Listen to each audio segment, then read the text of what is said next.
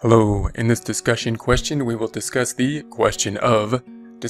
importance of periodic reporting and the time period assumption. When seeing an essay question such as this, we may want to apply them first to the major components, the major output, the major thing that we are preparing when thinking about financial accounting, those being the financial statements, and how these two concepts will apply to it. So we want the importance of the periodic reporting, that of course can be applied directly to financial statements. And then this period assumption, what do we mean by the period assumption? So periodic reporting we can think of as we're breaking things up into periods into reporting something, typically being months or years.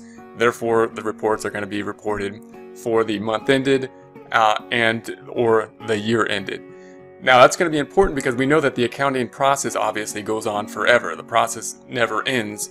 And we are basically artificially breaking this process into periods, into chunks, in order to help us get relevant information. And the period assumption assumes that we can do that. The period assumption assumes that in order to get reliable and timely information, we can break out this information from a continuous set of data to chunks, and then be able to analyze those particular chunks. When looking at that in terms of the financial statements, then we could look at the two types of financial statements and how that would apply. When we look at the balance sheet, of course, we have for a period end. It's going to be as of the end of the time period. And so that shows us where we are at a point in time. It might be easier to see this time period assumption when looking at a timing statement like the income statement or the statement of equity, which has a beginning and ending period.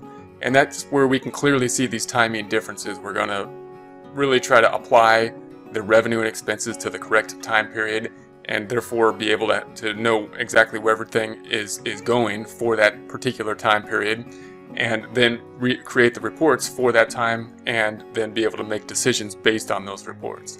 When we look at the adjusting process, of course, that's going to apply to this concept a lot, because at the end of the time period, that's the whole point of the adjusting process, to make sure that we have the proper revenue and expenses applied to the proper time period in order for the reporting to be correct.